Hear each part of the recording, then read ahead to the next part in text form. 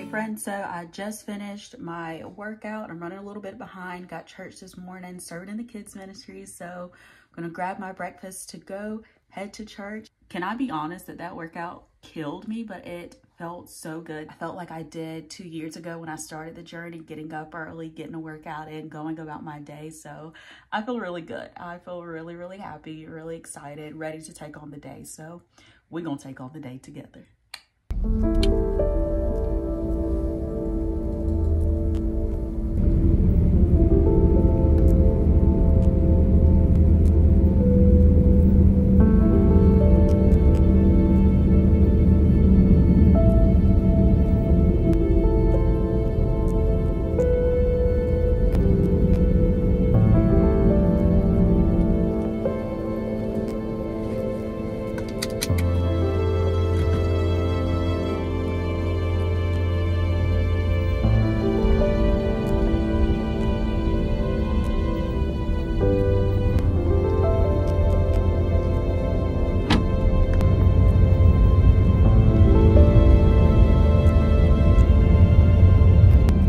Hopefully you can hear me.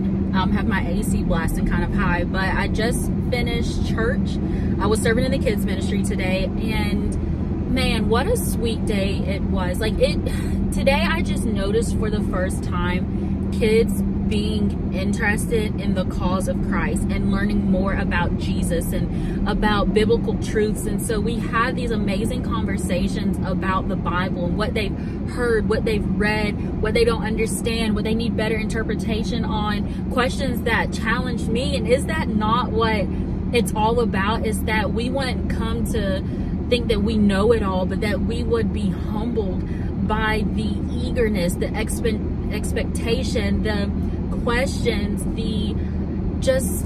I don't even know, of a child. I mean, Jesus even says that to be like a child is what he desired. And I feel like today I really was taken aback with the students and the kids that we have and their questions about Jesus and learning more about him. I mean, I'm just in awe of it. I pray that this moment never leaves me and that there will be more moments like these that I get to be a part of. But my heart just, it feels so good to be a part of something like that, because if you don't know my story, which many of you don't, I accepted Jesus when I was in middle school because of the youth ministry that I was involved with. And so it's so beautiful to see that other young kids at a young age are accepting Jesus, wanting to learn about Jesus, wanting to pursue Jesus. Like, that is beautiful, because here we are in my personal life 10, 11 years later, and I get to teach the gospel of Jesus to people all around the world through social media. And so you cannot downplay the pursuit of a child as he wants or she wants to know about the Lord.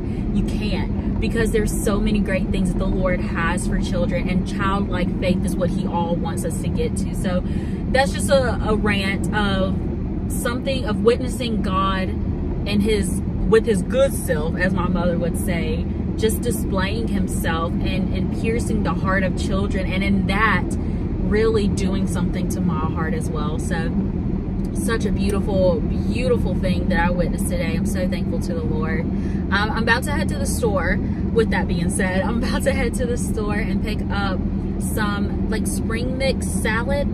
I plan to make a quesadilla today. I have these tortilla wraps. I think they're the high fiber one. Yeah, I think so. But basically, I'm gonna do the tortilla wraps, some rotisserie shredded chicken that I got from Walmart last week, and then pepper jack cheese, mayo, and then some of the greens. Girl, that, I pray, is gonna be good. I may put an egg in it, for extra protein. Come on, somebody.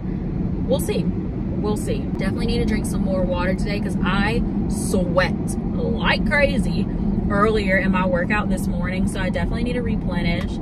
I also want to walk. I think I have 3,500 steps, so if my goal is going to be 10,000, we got some stepping to do, you know what I mean? So probably when I get home, I'll spend some time with Jesus first and foremost before I get busy with all my to-dos, and then I will walk, eat, edit, because last night I didn't really edit like that, so need to do that.